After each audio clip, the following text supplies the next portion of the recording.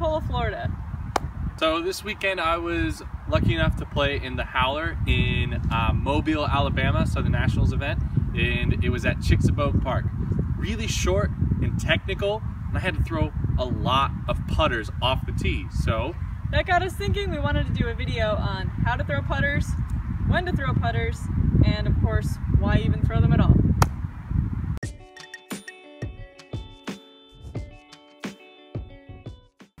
When it comes to why to throw a putter at all, Eric and I both think it's really important to learn this shot, because when you do miss a line, or if you just miss a little bit and hit a tree, the disc isn't going to fly in the wrong direction nearly as far as if you throw a high-speed driver.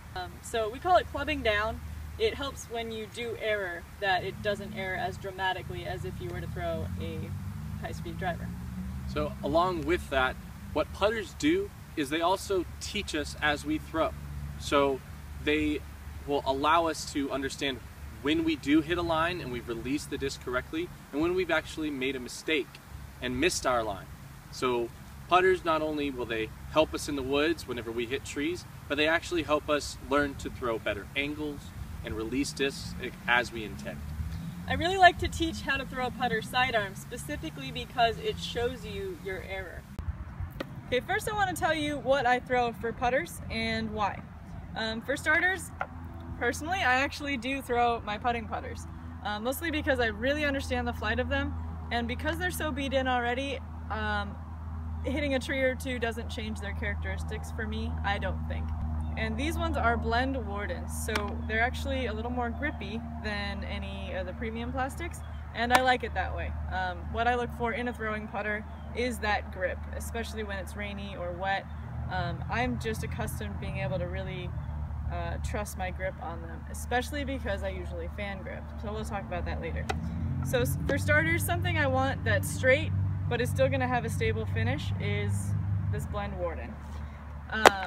On the other side of the spectrum, I do carry two deputies that are understable. One is a blend plastic prototype from Eric, and the other one I just got from Paige, and it's the baseline prime plastic. So this has a little more stability for me right now, and this one has a little bit more grip, which I like. They're both understable, and I use them for shots that'll flip up and over to the right. Last but not least, Marshall. This is also a blend. Can you tell I'm a fan of blend plastic? So this is overstable for me. I can throw it flat and it's gonna fade out every time. I can trust it. I can throw it hard. I can throw it power grip. I can throw it fan grip. No matter what, it's gonna come left for me unless I really mess something up. For me, my setup is a little bit more simple. I have two throwing putters. I have the Fusion Warden, which I use for turnovers and dead straight shots. I can even throw some glide hyzer shots with it, but really this is a all-around incredible putter and is what actually saves me a lot of strokes when I'm in the woods, because I know I can rely on it to be dead straight. It allows me to work the line. If I want it to turn, I turn it. If I want it to hyzer, I hyzer it. So the Warden, just useful and an incredible thrower, so check one out. On the other side, I have the VIP Shield. It's very similar to the Marshall, and what it does for me is it allows me to have that more overstable shot. I can still throw this very straight when I need to, but I can work different lines. When I want a reliable fade after that straight pushing line, I throw the Shield. And if I put this on hyzer, I can actually get it to do a lot of more overstable shots. So this is my go-to for those stable shots. When it comes to gripping my putters, I generally use a fan grip.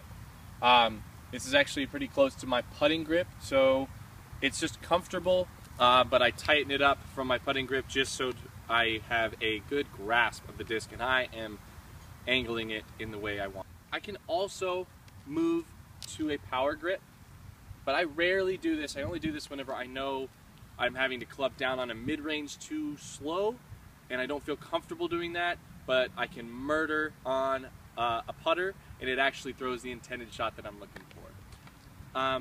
When it comes to actually throwing the disc, I like to think about spinning the disc out. So playing catch and actually throwing other more frisbee-like discs, like the Aviator or the Latitude 64 Bite, are great teachers of understanding how to spin the disc. So they actually teach you to throw your putters even better. When it comes to my grip on my putters, it really does depend on the situation. More often than not, I'm using a really tight fan grip, which means my thumb is really pushed into that top flight plate and my fingers are sprawled out just like I would with a normal putting grip. When it comes to a straight shot, I use my putters a lot in the woods, so I'm going to use a fan grip so I know that I'm going to hit this gap.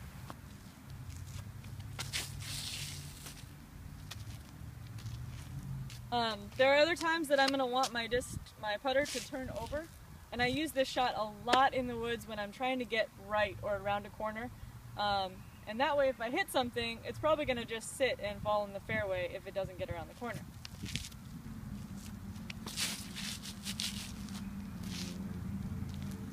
I do throw my putter sidearm. It's one of my favorite things to do. And I use a 2-finger grip, and you got to make sure it doesn't get caught in your hand. Like I said, these rims are a lot deeper than a normal driver, so it's something you got to consider. But if you just work on it, using a putter sidearm in the woods can save so many strokes. I can't tell you how many times I use it just to get out of trouble. When you're stuck in a bush, you can reach out and just get your putter in the fairway. That way you're not throwing something really fast, so then it'll skip back into the shoal or the woods that you're in the first place. So I highly recommend learning a putter sidearm.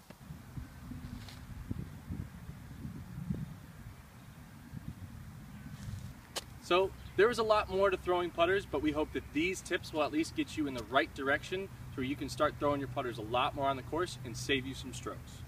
Now it's your turn. Go out to the field and try out some of these shots. Practice, practice, practice. So thanks for watching. Make sure you guys go check out our Facebook, WhalePants, subscribe to our YouTube, WhalePants, and go check out Dynamic Discs, Whale Sacs, and all the other great companies that are trying to grow the sport. And of course, be dynamic.